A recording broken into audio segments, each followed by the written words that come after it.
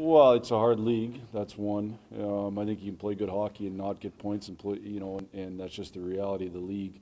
I think, I think I would have said that up until, the last 5 periods. The last 5 periods haven't been good enough. I think prior to that, I had a conversation with Ken Holland on the way home on the plane from Montreal, and even the 3 games previous, 2 against LA and then the first period against Montreal were real good, but then the last 5 haven't been good enough. Before that, I think part of it's just the league. It's going to be a little bit of ebb and flow. I think there's, this team didn't start great and all of a sudden they're great. Other teams have gone in and out.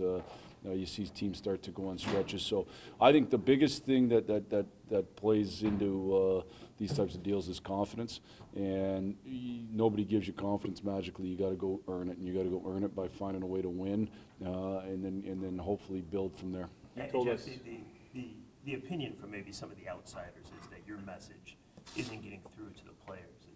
I heard the Kaiser talking about it the last couple of days. They definitely got the message.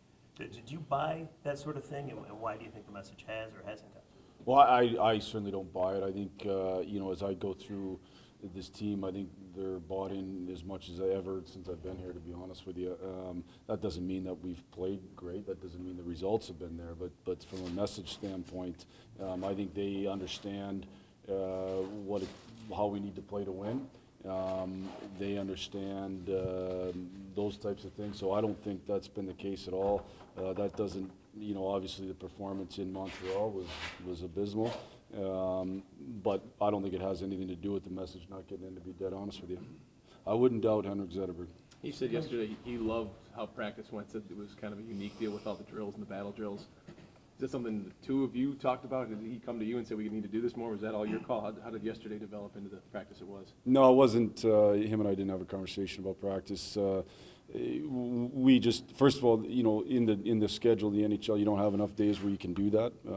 You have to do it coming off a day off, most likely, because you have to have energy in the games as well. But as we looked at the tape, we didn't spend enough time. We had good forecheck opportunities, got the puck and didn't hold on to it. We got to be a team that's ultra competitive. We don't have big size.